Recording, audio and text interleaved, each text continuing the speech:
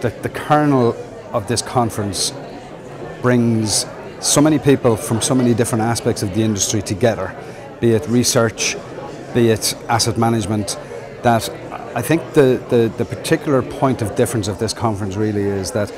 it is looking at the retail industry from so many different aspects. It's looking at it from the consumer point of view, it's looking at it from the research point of view, it's looking at it from the placemaking point of view, and ultimately what I am hoping to get out of this conference, I suppose, is that as I go back to my desk, I have been provoked to think about the information and bring back the information and the experiences of the other people at this conference back to my desk, so that I can share it with my colleagues amongst the Hines retail network, but also that I can utilise some of this information